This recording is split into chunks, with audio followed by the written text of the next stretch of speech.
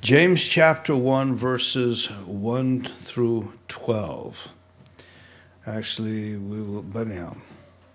As we cover this, it is interesting. I have the title, The Eschatological, Joy-Filled, Faith-Driven Life, because it's the only way to define all of this. It is, if you want an interpretive heading for the passage. I want to talk about the eschatologically driven believer's response to God-ordained circumstances. And I think you'll understand that as we walk through this section today. The other would be very simply a joyful, confident, faith-driven living is the emphasis of the passage. I bring you back to this. It is the foundation of the pyramid we talk about so often, but what our concern is looking into Scripture and saying, what is the principle that God would have me garner from this passage today for my life? And that's the question. And it is a principle that is God's word driven, not a principle. We can have principle living, and it can be our own principles. These are God-driven principles that must drive our life. And again, I remind you, I take this quotation from 1 Corinthians 4:6, do not go beyond what stands written. We must stay in the Word of God. It is what drives us. It is the only thing that should drive us, nothing else. Your opinion, my opinion doesn't matter. His opinion is the only thing that does matter. Several key issues about this book. It is a book written by a Jewish author to professing Jewish believers. I believe the author is James, the brother of our Lord. Even as early as this morning, I'm just, again, going over some of the different authors and their view of who wrote this book. And it's amazing.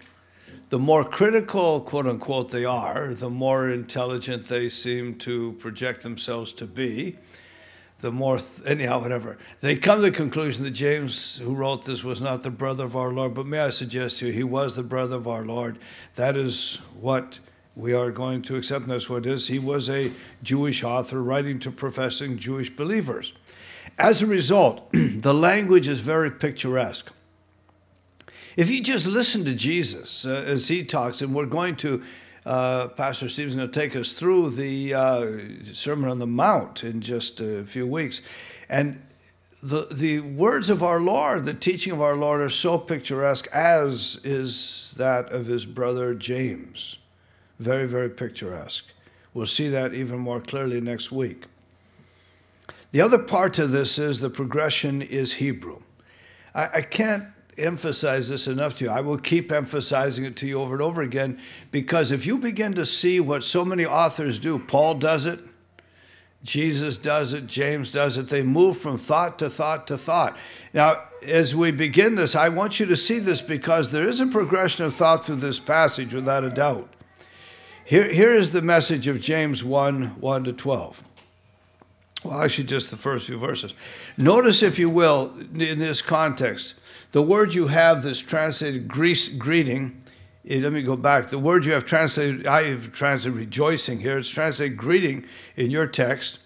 But it goes from joy in verse 1 to joy in verse 2. It goes from endurance in verse 3 to endurance in verse 4. It goes from perfect result to perfect in verse 4 again. Lacking to lack. Let him ask to let him ask. Doubting to doubt. It's interesting, because one thought leads to another thought, leads to another thought, leads to another thought. And you can see this. It just is throughout this whole section. It's so clearly here. Easier to see in Greek than it is in English, but it's still very evident there. But you'd think that in doing this is somebody losing their train of thought, but they're not, because I want to show you something. There's continuity. You can't miss the continuity. And so many, if you look at your text, I look at both texts I have, the English and the Greek text. It has verses 2 to 8 as one section, verses 9 to 11 as another section, and then verses 12 and following is another section, but it's not true. They separate this up, but it's not separated. Let me show you. If you see the continuity, it makes all the difference in the world. I'm taking verses 2 to 3 and verse 12 just by themselves. Look at something here. If you look at verse 2, he talks about trials. I would say to you, first of all, they're external trials. The trials that come into our life from outside of ourselves. It's found in first part of this passage. Talks about the variegated trials we go through in verse 2. When you come down to verse 12, blessed is the man who endures these trials. So you see verse 12 is connected with verse 2. The approved, if you look at the word in verse, let's start with verse 12. Because when he is approved, well, now the same word translated approved in verse 12 is the one that is translated in verse 2 and 3, the testing. Now, it isn't a testing, and I'll talk to you about that here. It's the approved part of your faith from the same word. So he talks about the approved part of our faith in verse 3, and we'll cover that today. He talks about being approved in verse 12. So all he's doing in verse 12 is summing up the thought of verses 2 and 3. Then he talks about endurance in verse 3 and talks about endurance in verse 12 as well. It's translated in the text, I have perseveres, but it's the same word. Now, the point I'm making by this is that although he goes from thought to thought to thought to thought, there is a continuity of thought in this whole section that must not be missed. For if it is missed, we miss the point the author is attempting to make, and many do.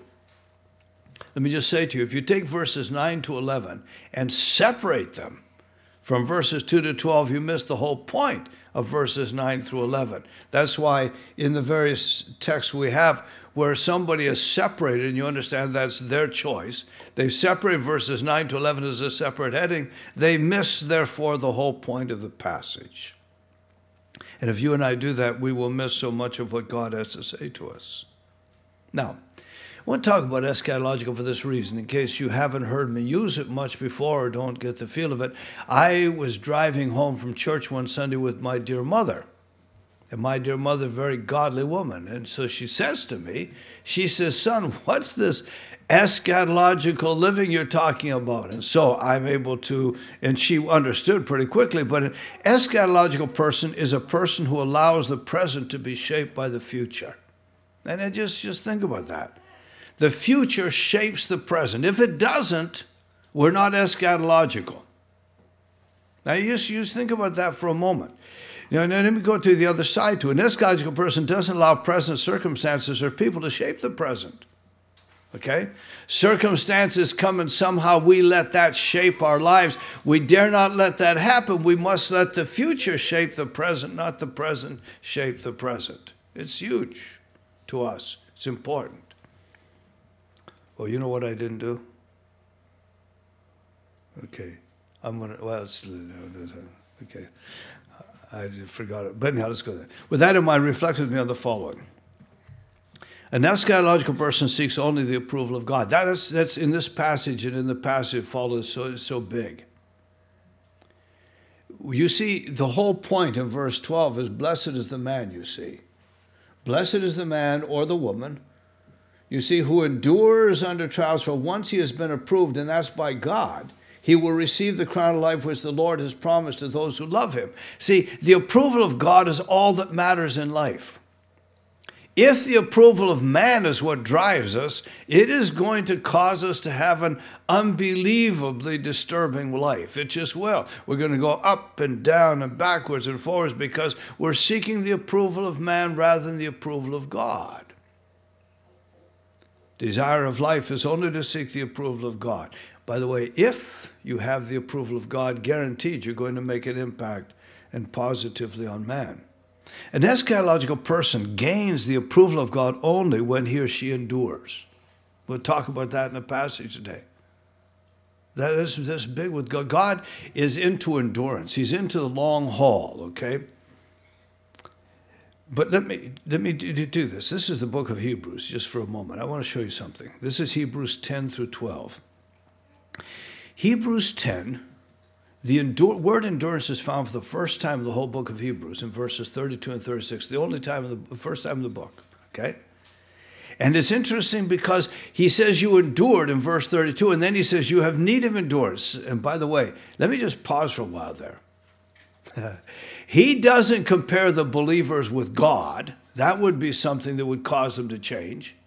He doesn't compare the believers here with some godly figure like Abraham or Isaac. That would cause you to somehow change. But he compares the believers with themselves. Think about that for a moment. He says there was a day when you did show this kind of life, but you don't anymore. Let me ask you a question. Are you on the same spiritual level that you were at the point where you were in the height of your walk with God?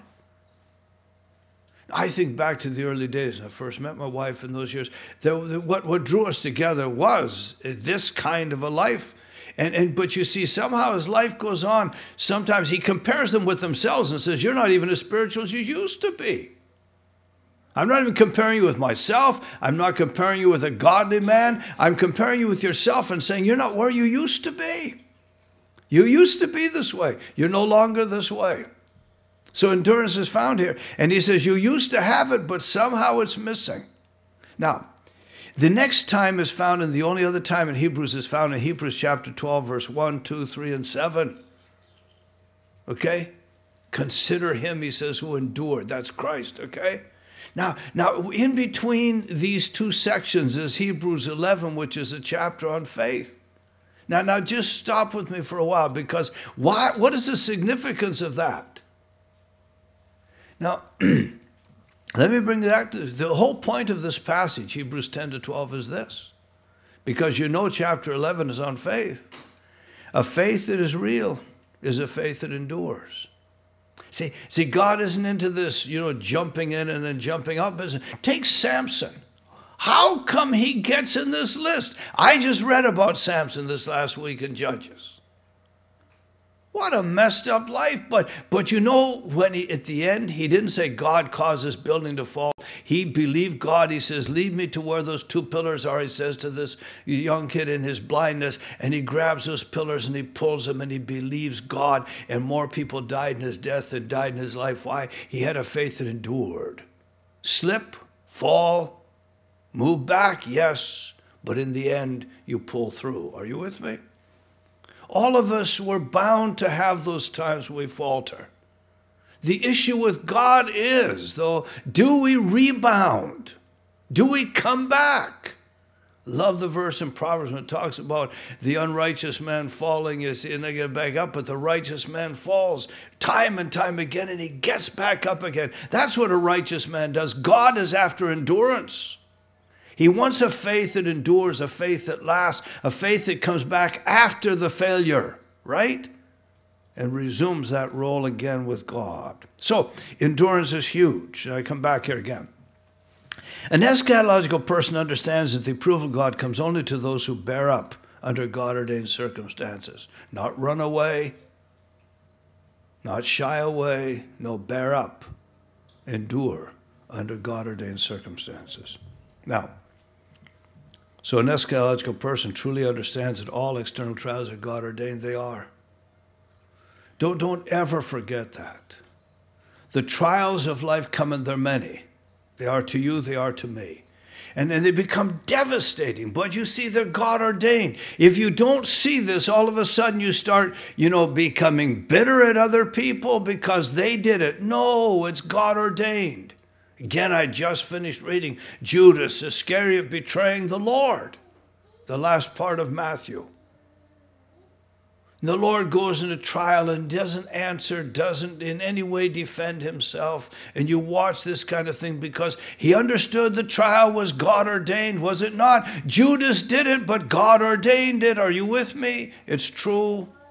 Father, he says, if it be possible, let this cup pass from me. I know it's under your control. Hear me. Every external trial that comes into your life is God ordained. You must understand that, you see.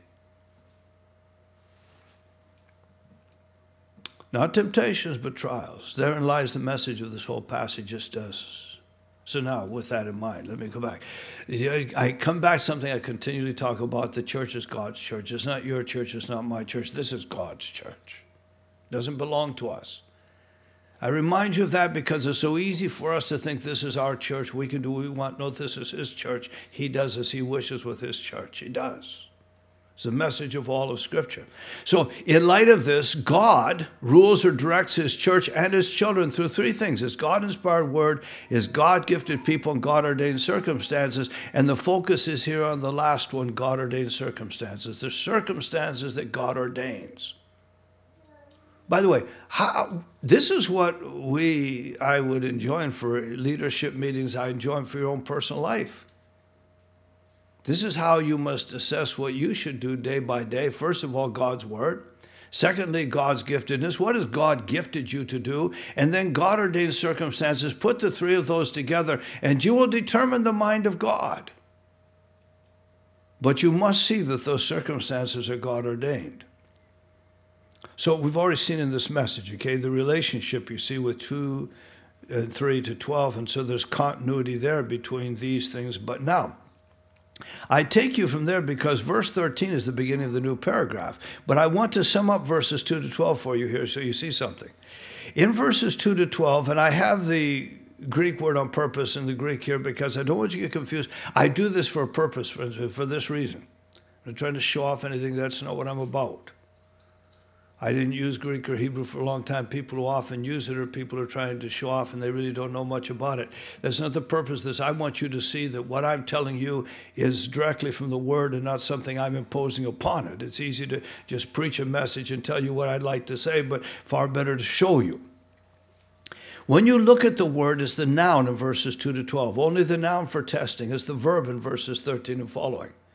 In verses 2 to 12, the trials that come, the external trials, are definitely from God. No doubt. No doubt. But when verse 13 happens, the same root word is used, but now it's the verb. And it has to do not with external trials, but inner temptations, the inner solicitation to evil, if you will. Now watch something, because I'm going to do the Greek word, and I want you to see something. Even if you don't know Greek, you can see that the first part of each of these words is exactly the same 4 letters. They're related. The trials of verses 2 to 12, the temptation of verses 13 and following, all come from the same root, but there's a difference. The trials in verses 2 to 12 come from God. When it comes down to verses 13 and following, notice what it says without a doubt. It says, let no one, verse 13, say when he is tempted, I'm being tempted by God. Don't you dare do that, okay? In other words, God says, am responsible for the trials in your life, but I have absolutely nothing to do with the temptation that come in your life. And they're related, but God is not tied in with the second. He brings the first. He has definitely nothing to do with the latter at all. At all. You see, if you respond to trials properly, you will see God's purpose in those trials. If you don't respond properly and find your own way out, there is where temptation comes from. It does. It's just very important. God gives you a financial trial. You trust God through that financial trial and see him bring about a resolution. That is awe-inspiring. It is.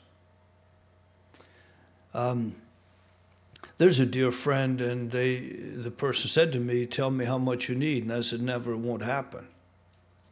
I says, it's so exciting for me to see a time when there is a need and God speaks to your heart or to the heart of others and he provides exactly what's needed. Recently, there was an expenditure we had to make, so we made it. I had no idea how it would be paid for. I had lunch with this individual, and the individual knowing nothing about, because I don't discuss the cost with anybody, hands me a check just quite like this, and I look at it, and it was the exact amount of what I just paid out. And you see, they didn't know, okay? But it's fun to watch God do what God does. But see, in the midst of these financial trials, if we find our own way out, try to cheat the government on the taxes, find some way to take money from work, whatever in the world we do, see, that is where the temptation comes in. God brought the trial and the way out of it, right? By the way, let me cross-reference for a moment here, but it's a passage I love. There's no temptation taken you but such as is common to man. But God is able, will not suffer us be tempted above what we are able, Understand, I didn't memorize the Authorized Version, so that's where I'm staying, okay?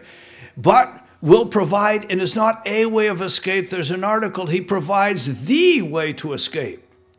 God has a way out of every trial he brings us into, his way. But the minute we divert to go our way, therein comes the temptation, if you will.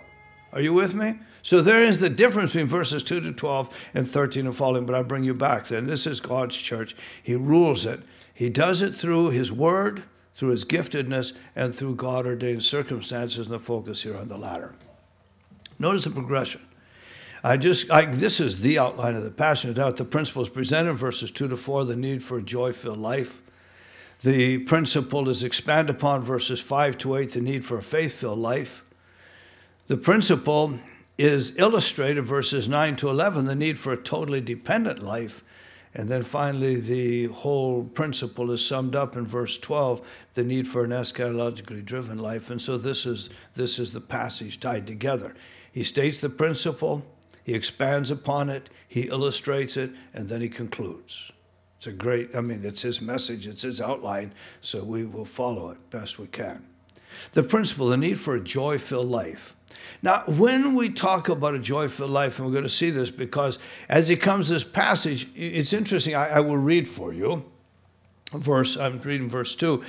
All joy count it, my brethren, whenever you fall into the midst of and are surrounded by variegated, multicolored trials. I'm translating, if you will. Because you know from experience that the approved part of your faith produces endurance. Now, let me start with the because. Interesting word here, this word testing of your faith is how you have it in your rendering more than likely, but it's not true. It's not what it should be, and I'll explain this to you. Go with me. I could easily explain it by just the word, and I will in a moment. Go with me to 1 Peter chapter 1, where the only other time the same form of the word is used, okay? In James chapter 1 and verse 7. I start in verse 6, translating, in which you greatly rejoice, though now, if necessary, you are being again tested, or it's not tested, but tested in variegated trials, in order that the approved part of your faith, being more precious than gold, which perishes, having been tried through fire, might be found unto praise and honor and glory of the revelation of Christ. Now, I want to do that because the approved part of your faith is the word. The word, it's because, this is back to James, okay, because we know. Let me tell you about because we know. It's a causal participle is what we call it, and that's the reason why we can do this. That the approved part of your faith. Now, the approved part of your faith, it comes from the word dokimazo. You can see the words related, even if you don't know the language. It comes from the word dokimazo, which doesn't mean to test, but test for the sake of approving. That's what it means. But by the way, let me say something. Testing doesn't necessarily produce endurance, not by itself. I've seen people tested and they don't learn much endurance at all. It's how you respond to that. See, so the word is not testing, it is the approved part. It comes from this word as the result of testing. And you see, God continually tests our hearts in 1 Thessalonians 2:4. But listen to me, the approved part of faith is that part of faith that holds on to God and nobody or nothing else in the midst of trials. That's the faith that's approved. Listen to me. God is not going to approve faith, okay, that holds on to him plus something else. That's not approved faith. The approved faith holds only on to God in the midst of trials, nothing else, no one else. Nothing else, no one else. Jesus said it. You can't serve what? You can't serve God and mammon. You can't hold on to God and money at this. You can't do it, okay? We'll come back to that. So the word is a approved part. Now, I want to take further into James. The proof of it being more precious than gold. My faith is more precious than gold. Your faith is more precious than gold. But gold is, why? Because gold is perishable. Now abideth these three, faith, hope, and love, right? They're the things that abide. But it's interesting because gold is perishable, though tested by fire. The only way to purify gold, to make it really something you want to buy for your wife, you see, Some gold, you see, is not purified like this, but real purified gold. The only way to purify it is to put it under intense heat over and over and over again, and all the impurities go out, and then the pure gold is left. Now, it is interesting because the picture, Weiss does it in his word pictures, and it's a very vibrant picture. When they refined gold, back then they took it in a huge cauldron and put it over intense heat, very intense heat. And as they did so, the impurities would start to rise to the top, and they'd skim the impurities off. They put them off to the side. The part that is left here is the dokimos, the approved part. The part that was put off the side is adokimos, unapproved. But it wasn't enough to do this once. They did it again and again and again. And the intense heat kept coming. The skimming kept happening. And finally, they would come to the end where this was concluded. And how he said they knew when it was time to quit was when the person purifying the gold could look down in the cauldron and see a reflection of himself in it. Listen, the only time the testing of your faith will conclude is when God can look down and see a reflection of himself in you. That's what it's all about. He wants to see you look more like him. He wants to see me look more like him. And the only way to do it is this way. It has to be through intense heat. And the heat in the believer's life are the trials that come, are they not? And that is what God does, not for the sake of damaging us, but for the sake of purifying us. So when you look at this, in the context of this, the gold or faith is subjected to great heat. Now, let me talk to you about faith. Multicolored, and he talks about it in the passage, and I take you back to James, because James and 1 Peter, both of them have the word multicolored trials. You know, the trials of God are never the same. Boy, they're never the same. They could be financial trials, but they don't look the same each time. Because you finally figure God out and say, okay, I know what God's going to do, and God never does it the same way twice. On purpose. But see, the multicolored financial trials provide the heat for purification. They do. Even what God is doing now, it's so easy to look and say, why the cost of everything going up and so forth. You say, you can look at that and say that, but see, God is doing it for our sakes. He is, for us as believers. There's a reason he's doing it. And so he wants to, through this, bring purification. He does. Multicolored physical trials. I love the statement of a dear godly farmer's wife down in California when her niece was visiting, and her niece has, their youngest son is brain damaged in every portion. He's older now, he's in his 40s, but anyhow, it would be the rest of his life this way. And she looked at the dear mother and she says, God must really love you. And she says, why do you say that? And he says, to think that he can trust you with so much. I've never forgotten that. From the words of a farmer's wife, to think he can trust you with so much.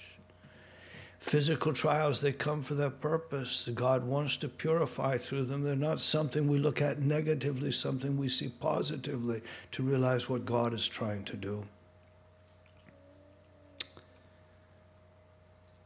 Emotional trials, they provide heat for purification, they do. See, these aren't accidents, they happen. They're God ordained. Now, in light of this, though tested by fire, the impurities are skimmed off. Listen to me. Any dependence upon health rather than dependence upon God must be skimmed off. It has to be. It's an amazing thing, you see. We start to depend on the wrong thing because God has made us healthy. We think we can do it, and God wants to tell you, you can't do it. Only I can do it. Without me, you can do what? Nothing, right? But see, we become dependent upon what we can do physically. And then God has to remind us once in a while. Any dependence upon wealth rather than upon God must be skimmed off. He just has to do it. It's the only way he can do it. Any dependence upon success rather than upon God must be skimmed off. You start looking and say, boy, I can do this job. I'm good at it. No. You see, this is why. I'm going to go back to it again. I can't go back to it enough.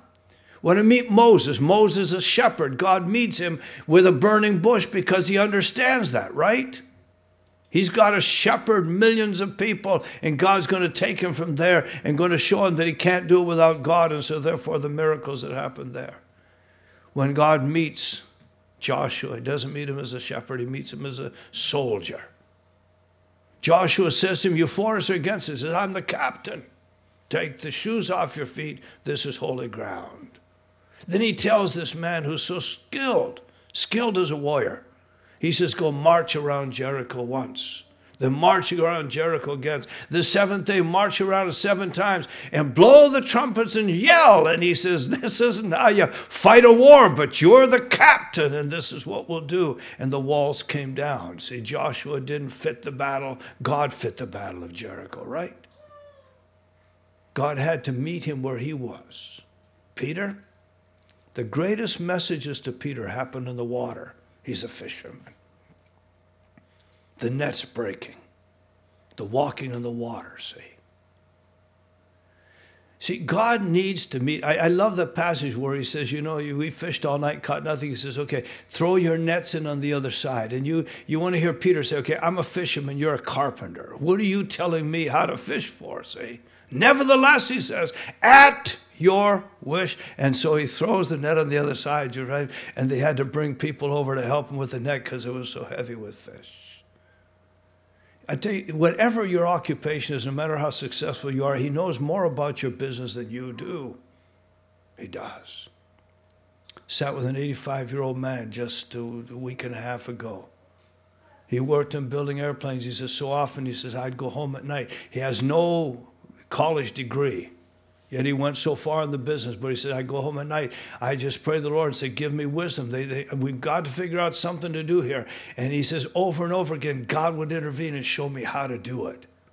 Do you believe that? I believe that, see. God will meet you where you are to take you where you need to go, but don't ever depend upon your success, depend upon him. With that in mind then, though tested by fire. See, the purified gold reflects its refiner. God purifies, refines our faith through financial trials so he can see a reflection of himself in us. We have to see it way ahead. Jesus in the Lord's Prayer, it's emphatic, my friend, give us this day the bread of this day. We Americans are not satisfied if we can't see how God's going to provide next month. God says today, right? Sufficient for the day, right? Are the trials of it, right? Don't be taking on tomorrow's burdens.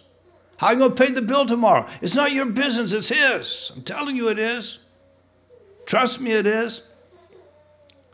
Never forget the day we had a bill due in the house and we had no payments to make and went down to the post office box and there was a check. I've seen it happen too often, okay? Way too often. He wants to see himself enough. And you think when Jesus came down to this earth, he could have worked 60 hours a week. He could have. But you know what he did? And it was these people provided. He just trusted. He did. He lived the life that we should live. Not mean they shouldn't work. That's not the point. You understand something, though. He watched God provide, and he lived that life of simple faith. God purifies and refines our faith through physical trials so we can see a reflection of himself in us. And he does the same through emotional trials he does. Okay, now back to this passage. The call for a joyful faith. Now I want you to see something. When you start this passage, and I have it right here so you can see it. Pasan karan he geses there. He starts out though, then down in the 4th and 5th word are my brothers. You know what? Let me start with here. Only one who's been begotten by God can do this. You can't do this as a non-Christian. It doesn't work. All the effort in the world, it won't work. It's impossible to naturally do. It's supernaturally done. But having said that, may I put the other side to this? On the other hand, everyone who is begotten again by God must do this. This is not a choice. I have a choice in this? No, it's a command, okay? So he's starting out with a command at the very beginning of this. But I want you to see something. Why this becomes interesting is because The command comes to those who've fallen into the midst of. The word that is translated fall into the midst of here comes from two Greek words, peri and pipto. Now, the peri word, you know, is perimeter, okay? It's around. So the idea is you fall into the midst of, that's the pipto word, and you're surrounded by, that's the peri word. And so when you find yourself in circumstances where you've fallen into the midst of some circumstance, financial circumstance, physical circumstance, emotional circumstance, it's overwhelming, you fall into the midst of that and find yourself totally overwhelmed. God, there's no way out of this. No way out of this. By the way, he likes you to be there. He does like you to be there.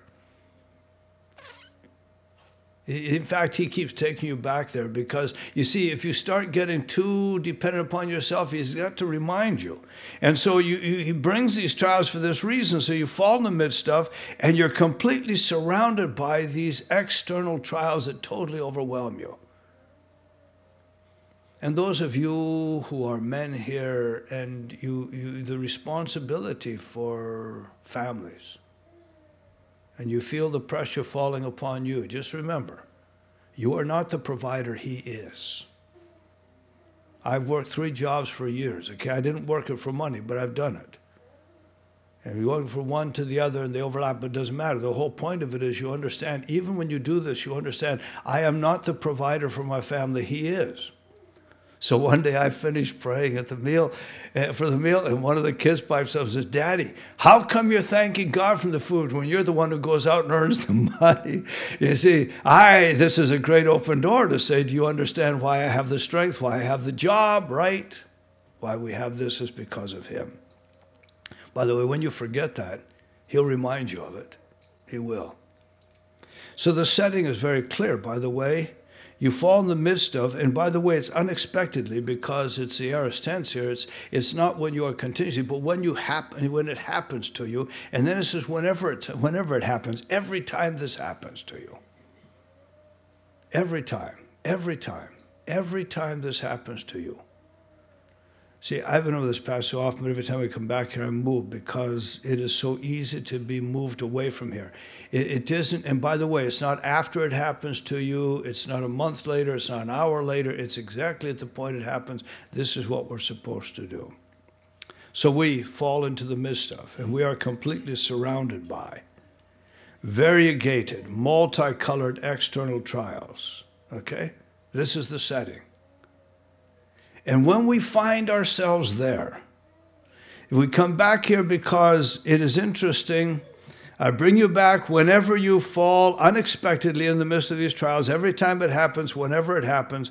And here's interesting because look at the first 2 words of the entire text of this book, all joy, and now the 3rd word, count it. You know, if this book has anything to do with it, it's all joy. Nothing but joy. Nothing but joy in the midst of trials. Nothing but joy. Tough as they are, nothing but joy. Nothing but joy. Count it. That's how the book begins. First 3 words in the entire book. Not about trials, it's about joy. But it's interesting because I put in there this joy comes because of a life of faith, so does endurance. So you see here, notice, it counted nothing but joy. You could say totality of joy, all joy. You can do that if you want, and I'm comfortable with that. I would render it nothing but joy. It cannot be joy plus something else. It's always joy. By the way, it's interesting because this joy here is charan, which is an inner kind of a joy. When Peter does it, go to 1 Peter 1, look at it sometime. In verse 7, he uses the word in verses 6 and 7, agaliasta, which is, I call it a Toyota joy. And I'll tell you why Toyota joy, you know that advertisement they used to have where you jump up in the air and click your heels. This is an expressive joy. It's not this, I have the joy down in my heart stuff. That's good. But you have to express this joy in the midst of trials, expressive joy in the midst of trials. So here we are. We are to count it nothing but joy at the precise moment of time when this happens to us. The car breaks down on the freeway. At that precise moment of time, count it nothing but joy. A broken bone happens. Count it nothing but joy. Yeah, we get the letter from the IRS last year. You owe an extra so much $1,000. We ultimately didn't, but it's one of those things that comes unexpectedly, and you count it nothing but joy and then start writing them letters. But you see, it's count it nothing but joy. God brings those trials for his purpose. Now, it's a joy-filled one, and I've done this because this is 1 Peter, but let me show you something. This is how I've put First Peter, by the way, pushes everything to the middle. The middle thought is the most important thought, so he starts from the outside. As we focus our attention fully on God's future promised salvation, our future living hope. As we do that, we place our full trust completely on the Lord Jesus Christ. Okay? As we do that, then we will rejoice, okay, expressively and exuberantly, no matter how great the trial may be. And it's all in the middle. No matter how great the trial, we can do this. By the way, we can do this. Okay, I go by this same thing again because I modified it, but here we go. The call for an enduring faith, verse 3. Notice something.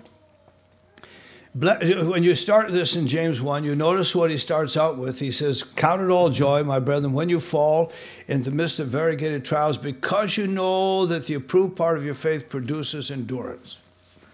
See, God's after endurance. He wants us to hang in there for the long haul. And it's an enduring faith. Because the approved part of our faith, see, approved part of our faith which holds on to God alone produces endurance. That's the only thing that can produce endurance.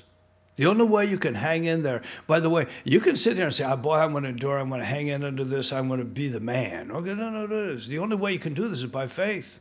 This isn't something you engender from within yourself. It's something that God does as you hold on to him. But I want you to see this because, notice if you will, but let endurance have its perfect work, or complete work, if you will, probably better, in order that you might be mature. Now, let me go back. The interesting part of this, okay, we know the Christian life is about maturity. It's about being mature. We want to be mature Christians, but maturity isn't all of it. Go back to the next word this time, this halakleroi. You know what this is? You remember when they brought an animal for sacrifice? Some of them were rejected because it had to be an animal with all its parts. 2 ears, right? Everything had to be there. No blemishes, okay? Now, that's the word here. Now, what is interesting for many of us, we are very mature in certain parts of our life. But there are parts of our life that we don't even want to go there because we know it's something we're not comfortable with handling. So God says, you know what? I'm not only interested in maturity. I want completeness. I want every part of your spiritual life developed. And I'm going to push you, to force you to develop parts of your life that you never would develop were I not to cause you to do this. And I started reflecting on this. For some of us, what happens is when trials come, we understand, okay, certain things we can cope with, certain things we can't. And so therefore, we just want to internalize the things we can't and hopefully hope that they'll go away. For example, we as men may be able to handle all the pressures at work, but we come home to the pressures at home and we don't want to deal with them. God says, well, I'll show you because I'm going to open up areas of your life that you never wanted to go into. There's a dear man I know in the mission field. He would never play a game he couldn't win at. And so there was only 2 games he played because he could beat everybody at. One day, another young guy and we challenged him and another fellow who was visiting who was supposed to be the other best one, whatever, and we beat him big time. They wouldn't play with us again. He wouldn't play with us again. Played checkers because he could win checkers. He had games he could win, he'd play it. That's how he did. He stayed in areas where he was comfortable. God wants to take us to those areas where we're not comfortable. And we don't want to go there. And if he didn't take us there, we wouldn't go there either. So that's what he does with trials. He takes us to places we would never want to go. Because God doesn't want us lacking in any part of our life. The whole part of life strengthened by God's grace. Okay, now, faith. You come down to there's this section, you understand something. It's interesting because faith is the interesting part of this whole section. It really is. It's a joy-filled, faith-filled life. But faith is what brings the joy. Faith is what brings the endurance. So he comes to verse 5 and says, all right, if you have need of this, okay? Now, all of us have need for this dependent life. And so he says, let him ask or let her ask of God. You know, the answer to the problems of life is prayer. Let him or her ask of God. I think of this because you know who did this? James the just, James the righteous, James the brother of our Lord.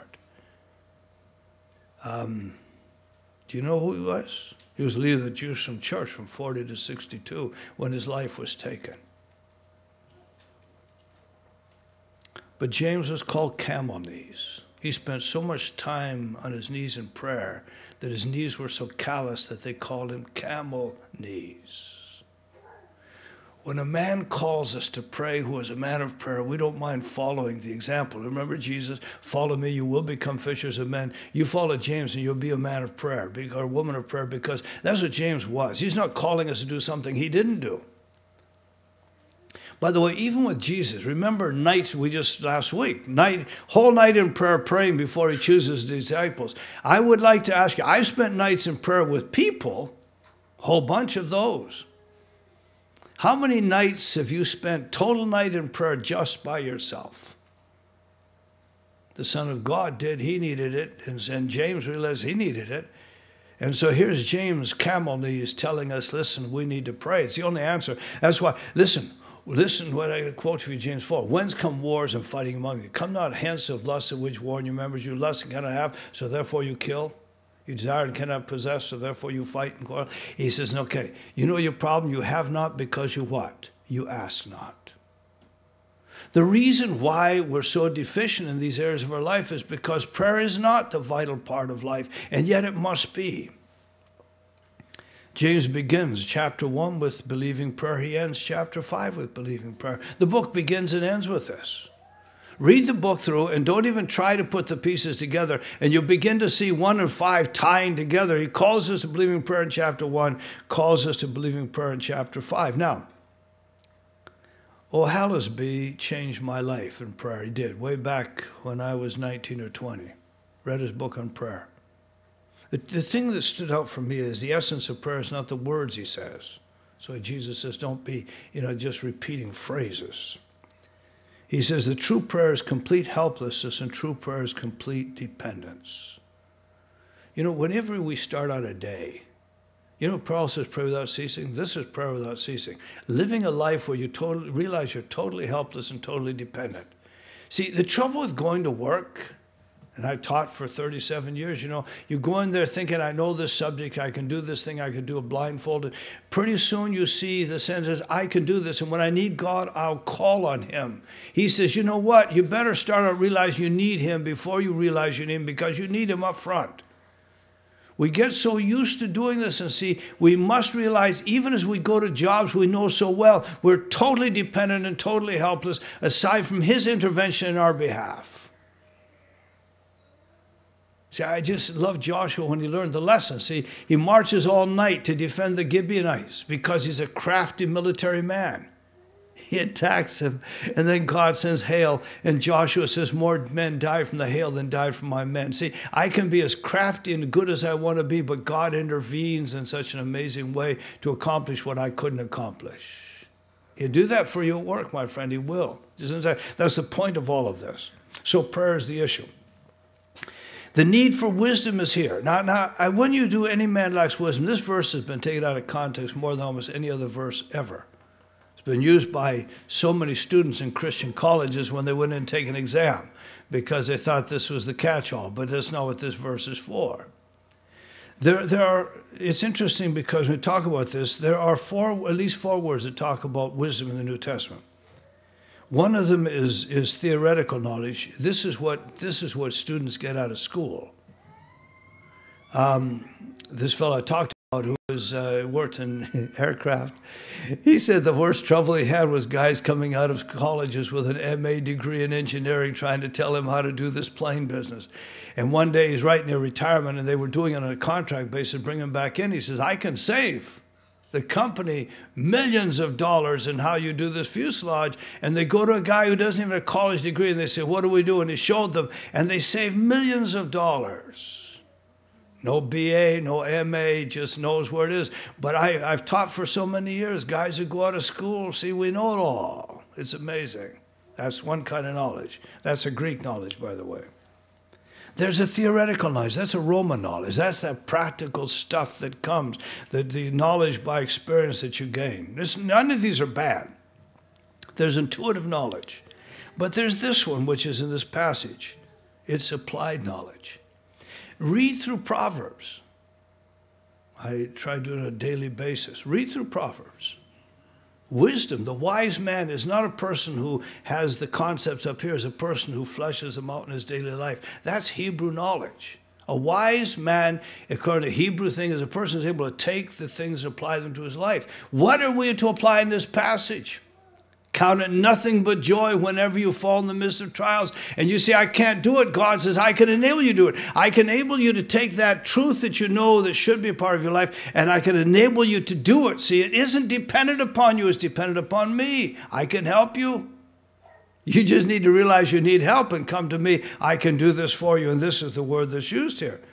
So if any man lacks, if any of you lacks the ability to take what you know to be right, in this passage, counting it nothing but joy in each trial, and apply that to your life. If you lack that ability, don't say, I can't do it. God says, I can enable you to do it, and I will.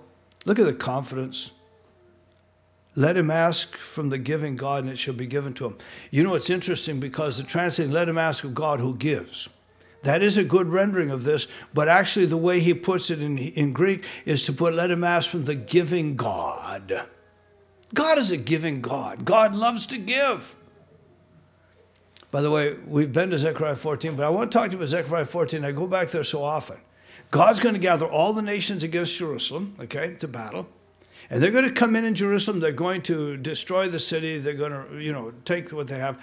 And then it says, and it looks like everything is a disaster. Then it says, God shall go forth and fight with them as he does in the day of battle. God loves to fight for us.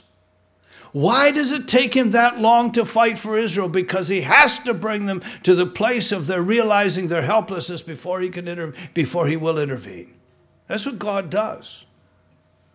Israel has a great, well, you're in Israel and you stand there on that mountain and you watch that. They've got this airport where the planes are underneath. They bring them up on, these elevator things. They come up to ground level and they take off. And you see jet after jet whirl over your head. You say, boy, I'd like to live here. This is good. Israel is so dependent upon itself now, but one day they will realize their dependence must be upon God. And in that day he will intervene. God loves to give. God loves to fight. God loves to do. Okay, I must go on. God will respond. Notice what he says, though. And by the way, whatever your text is, let me just tell you, the first word, God shall give to you, but not how he's going to do it, unconditionally. The word, how is it translated in your text? Generously. The word should be rendered unconditionally. You're going to go to God. God's not going to have conditions. If you do this or this or this, I'll do it. No, God says, I will do it unconditionally. And notice the next word, he upbraideth not. You know what he doesn't do? You remember last time, if somebody comes and somebody says, I'd like to borrow money. Remember last time you borrowed, you never paid me back? God doesn't do that to you. God doesn't say, remember you failed me last time. He doesn't do that. God says, you know what? I will intervene in your behalf. But let him ask in faith, nothing doubting. Just some thoughts here with this. You know what? If you doubt, it creates instability in your entire life. If you doubt in prayer. Listen to this. The one who doubts in prayer is like the surf of the sea driven by the wind and tossed. Look at the next verse, verse 8. He's a double-minded man, unstable in all his ways. My friend, if you do not have a confidence in God in prayer, you will find yourself unstable in every area of your life. You'll be going up and down and up and down. It's going to happen because God said it. So you see, an instability in your prayer life leads to an instability in your personal life. It will. It just will. There's no way out of this. But now let me take you to the next part. In one's prayer life, ineffectiveness. Notice, let not that man think that he shall receive anything from the Lord. Listen, if you're not going to trust God and say, God, it is you I depend upon, not upon myself, not upon anything else, just upon you. If you come that way to God, number one, there's going to be effectiveness in prayer and there's going to be stability in your life. It's going to happen. It's going to happen. Okay, now, the call to God. It's interesting because I want to show you verses 9 to 11, but watch this. Here it is in the Greek and English rendering.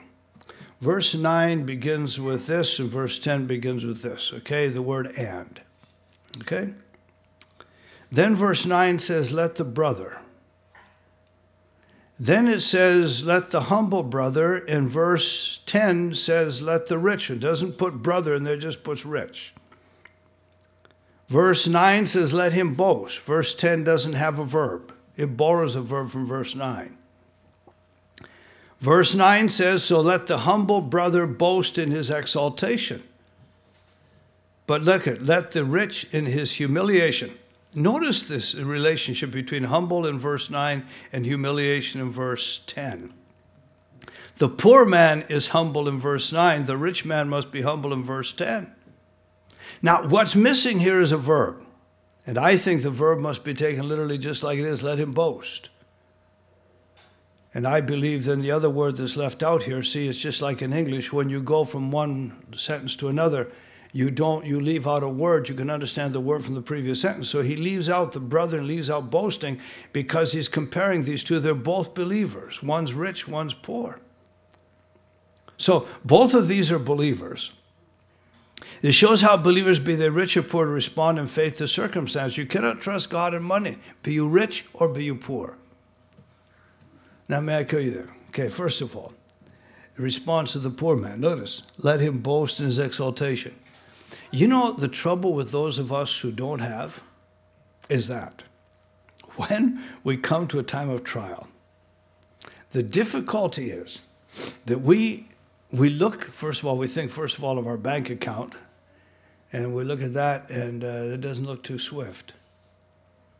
Then we look at our credit card, see how much credit we've got left, see?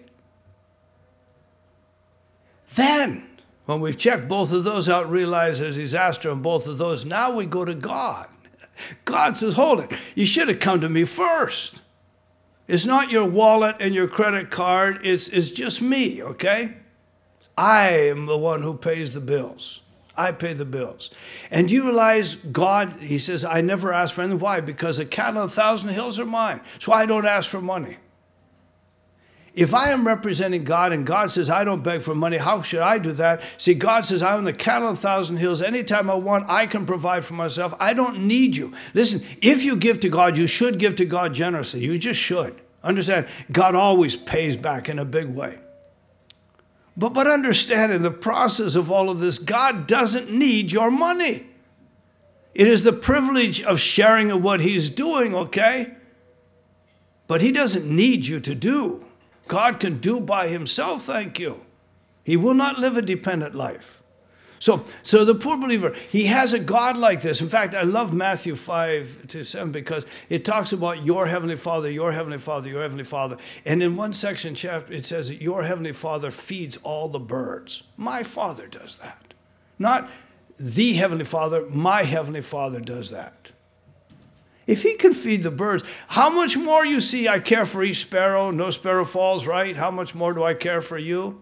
Listen, if he takes care of sparrows, he's going to take care of you. If he takes care of the lilies of the field, he's going to take care of you. He will. But how about the rich one? The rich do the same thing. They look at their wallet and their credit card and they look to God next. Because when they look at their wallet, it's different than mine. They've got money to pay. It's amazing because you watch them. They can do this stuff. They can pay for this physical problem. They can pay for that kind of problem. They can pay for anything. And they don't look to God like they should. But see, a believer must understand he is as dependent upon God as I am, whether he be rich or poor. And I've watched God take people who have a lot and take it all away and bring them back to their place of dependency. And God just has a way of doing that. So he says that. Let the rich brother boast in his humiliation. Why? Because, see, he can go around and pay all these bills, but when it comes to this, he must depend upon God. And by the way, let's take the physical trials. You see, the physical trials, you think you can pay for them to get better because you can to get the best doctors in the world? You know the problem with this? Only God can bring the ultimate healing. Let the doctors do what they will. If God doesn't intervene, the healing doesn't happen. So now, when you look at this now, the consequence of all of this in verse 12, it's all summed up. If you look at verse 12, it's interesting because blessed is the man who endures these variegated trials. It's interesting, isn't it? Because once he has been approved, when God puts a stamp of approval on your life because of your confidence in him, it says you will receive a crown of life. Let me tell you about this. To a Jewish person, and this is a Jewish person, the Jewish people, this Stephanos, which is okay, is here. We get the word Stephen from it. It is interesting because it was given as a reward for those who won a race in the Olympics, okay?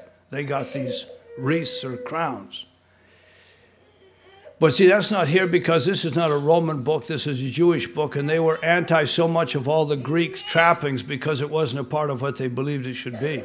So for them, though, it was a festal ornament. It was the person who was the honored person, whether it be the bride or the bridegroom or so forth like that. The bridegroom would have this Stephanos on his head.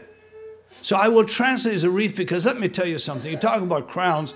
And then you go to Revelation, they're going to cast the crowns at Jesus' feet. The casting crowns is done by angels, not by men. Just trust me, it is. There are only 24 of them, and there are a lot more Christians than that. These are angels who cast the crowns at Jesus' feet. These are crowns, actual crowns that are worn by people in authority. That's not what we're getting, okay? And this idea that I'm going to walk down the streets of heaven, you'll have 5 of these, I'll have 3 of them, but we'll be jealous. But then what happens, we're going to cast them at Jesus' feet, so it won't matter. It's not what this is about. It's a genitive of apposition because what happens, the reward that God gives me is life. If I walk this way, God will give me a reward which consists of life. By the way, whenever you find it, crown of righteousness, it's a reward which consists of righteousness. Crown of joy, a reward which consists of joy. God's not going to give me some tinsel to wear on my head. Maybe he will, but that's not the point of this passage. He's going to give me life. He's going to give me joy. He's going to give me righteousness. And God's going to do this if I live this way. Why? Because he's promised it to those who love him. See, everything we do now points to eternity. Everything we do. And everything we do now must be done in light of eternity. The incredible eschatological nature of God's word is all about eternity. Why do I live this way now? Because of what God's going to do for me then. Are you with me? The future shapes the present. My circumstances aren't going to shape the present. God's faithfulness is, right? And I'm going to trust in him. So you see an eschatological, joy-filled, faith-driven life. The eschatological-driven believer's response to God-ordained circumstances is going to be joyful, it's going to be confident, it's going to be faith-driven living. May God help us this week to whenever we fall into the midst of variegated trials, we will at that point in time count it nothing but joy because we know from experience that the approved part of our faith produces endurance. Father God, we face trials, unbelievable trials. In each one of us, the trial is different this week. It's easy to look to man to fulfill that. It's easy to look even to the government to hope that they'll fulfill it. But Father, we realize you are the one that fulfills all of these things for us. So help us to look to you exclusively in the midst of trials and see your intervention in our behalf. And when we come back next week, we'll rejoice because we'll look back and see all that you have done to bring glory to yourself as you, through faith, produce endurance in our lives. And we praise you in Jesus' name. Amen.